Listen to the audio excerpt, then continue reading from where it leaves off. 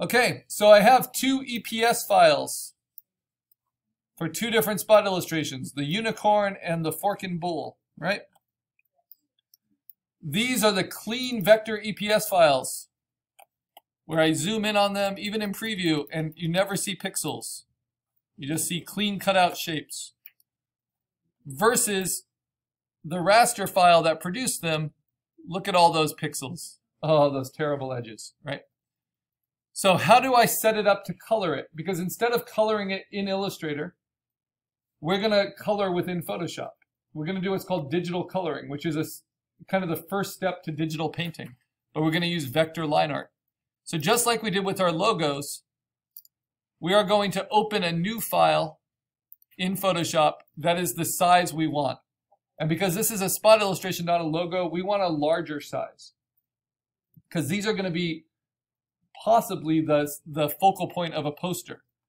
So instead of just 8 by 10 by 350, I'm going to do like 12 by 14 inches, something like that. At least 12 inches square, like an old school LP album cover. So I'm going to do width of 12 inches, height of 14, maybe 16.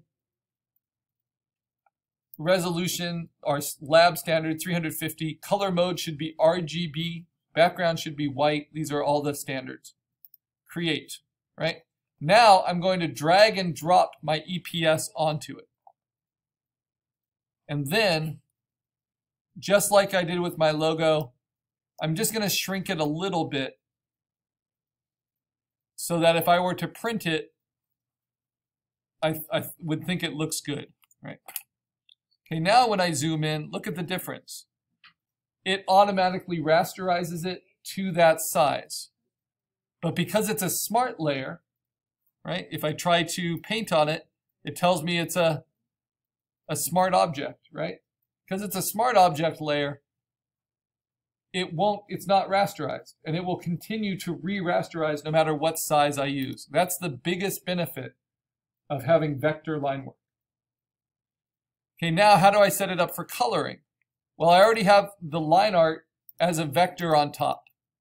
So I'm going to color that with gray, just that layer so I know. Then I'm going to lock it. Even though it's a smart object, I want to make sure I don't accidentally rasterize it. Then on top of the white background, I'm going to make a new blank layer, and I'm going to call this flat local color. And what flat local color is if this was like a Charlie Brown Sunday comic, it would just be the most basic coloring possible. Okay, that's the first setup. Now to show you what flat local color might look like, I'm going to go and click on my locked layer, my vector layer, and use the magic wand with contiguous turned on with a tolerance of 32. And I'm going to click on a shape I know is contained. So that could be the F. You see how it highlights within the F? Or it can be this whole shape. And I might add with Shift the undercuts within the O and the R, right? And then I'm going to fill this with a flat local color. So basically, what color do I want this to be? So I can't fill it on the vector layer, but I can select from the vector layer and then move that selection down to my flat local color layer. And I'm going to fill it. I'm going to use only web colors right now. And I'm going to fill it with probably a yellow ochre kind of color. Trying to choose. Maybe this.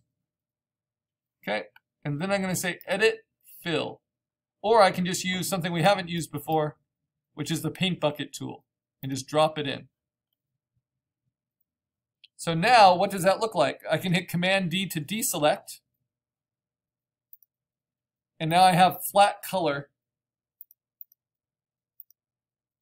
flat local color behind.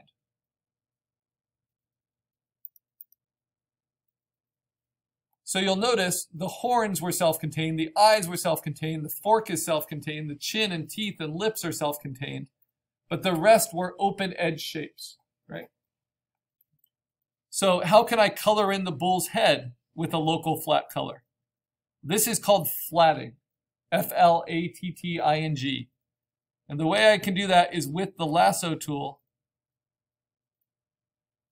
I can pretty much trace around. It's pretty easy when it's underneath your black line work.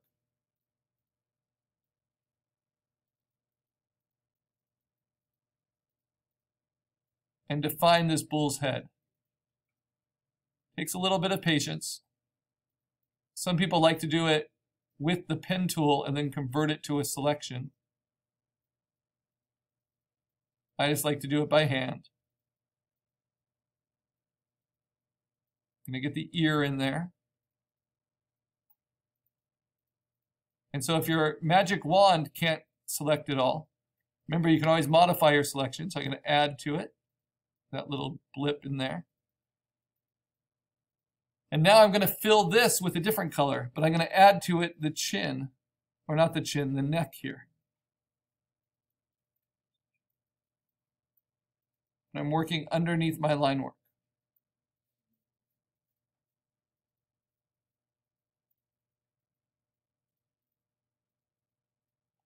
Okay, then I'm going to deselect the white from it. So I go back to my vector and I use the magic wand and I hold down Option to subtract these shapes, right?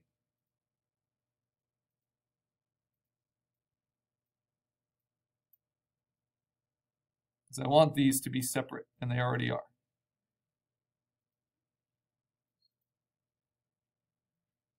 And the eye.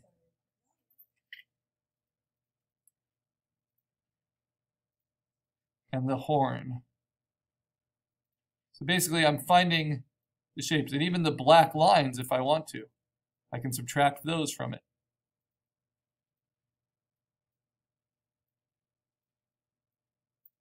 Okay, now I'm going to go to the flat local color layer, same layer that I have the yellow on, or the orange, the ochre, and I'm going to fill it with a different color.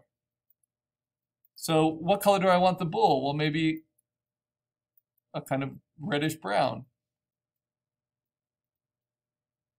Then I say edit fill, or I can use my paint bucket. Okay. And then if I think, oh no, that color is too much, I can go to adjustments and hue saturation, and this can be a fun way to play with your color. And I can push and pull it so I can actually see it in context with the other colors. I can saturate it more.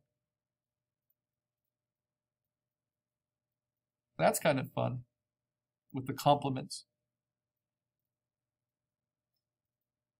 And I'm just trying to find pretty distinct colors right now. I actually don't have ideas for the colors yet, right? And this is called flatting. And without the line work, you can see how those colors work, right?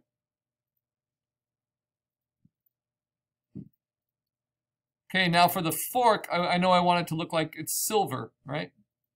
So I'm going to go to my vector,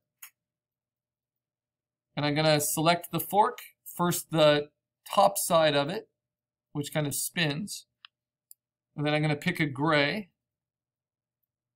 It's fairly light. Then use the paint bucket and drop it in. And then I might use the gradient tool, but I'll do that later, right? To make it look reflective.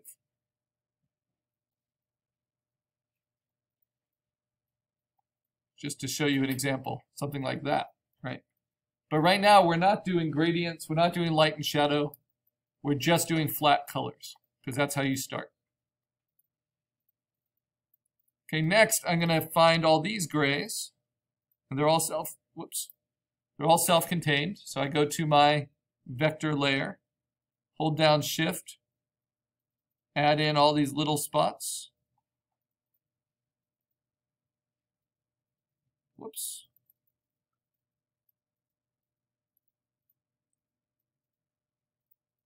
Whoops. Back in my history. There we go.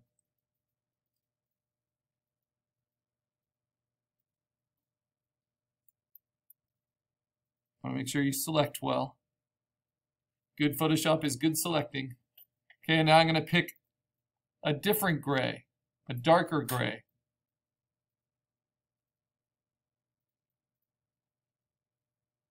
And use the paint bucket for that. But it has to be on the right layer. Can't be on my smart layer that's locked. And then if I decide before I deselect that I want a little bit more color, I can shift away from web colors. And I can give it a little bit more. A little bit like a tinge of red.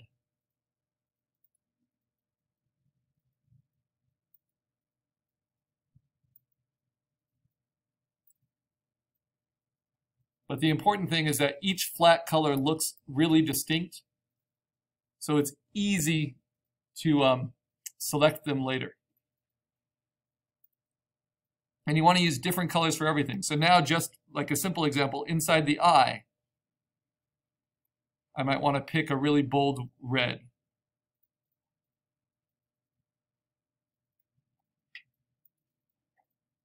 And use the paint bucket and drop it in. And then maybe for the outside of the eye, I'll pick a yellow. It's different than the yellow I've used before. This is just flatting. So they're all different. A pale yellow. Drop that in. And then for the muzzle, I have a lot of contained shapes. I don't need to do a whole lot of work with the lasso. I'll have to do that for these letters. But other than that, I'm good. Oh, I forgot to put that color into that. And I'll show you how easy that is to do. Now for the muzzle here, let's see, maybe what would be fun? Maybe a light purple or pink.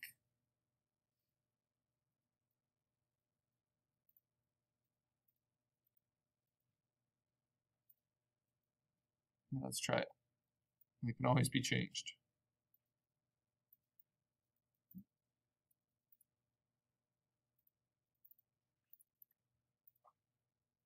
And then for the inside of the mouth,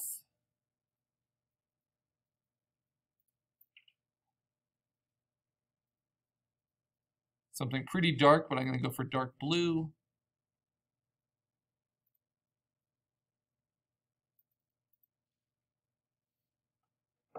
Take that down a little bit, drop it in.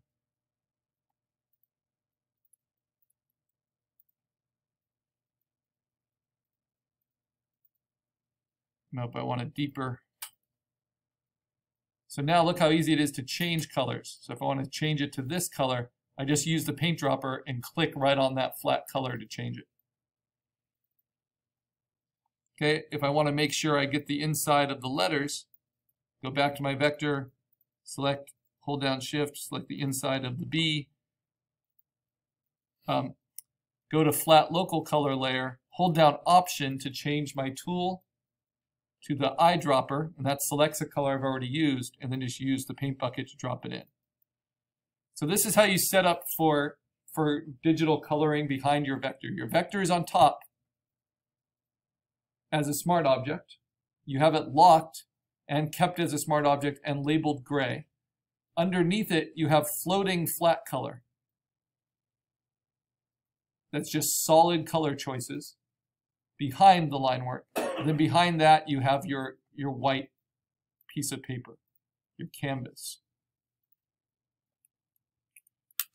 Okay, I'm going to save that, and I'm going to set up the next one. So this is Karl, assignment 7, spot illustration. And this is the bool as a PSD to the desktop, because it's got my vector already in it as a smart layer. Now I'm going to set up again a new file, same size as the one I just did, 12 by 16 by 350, create.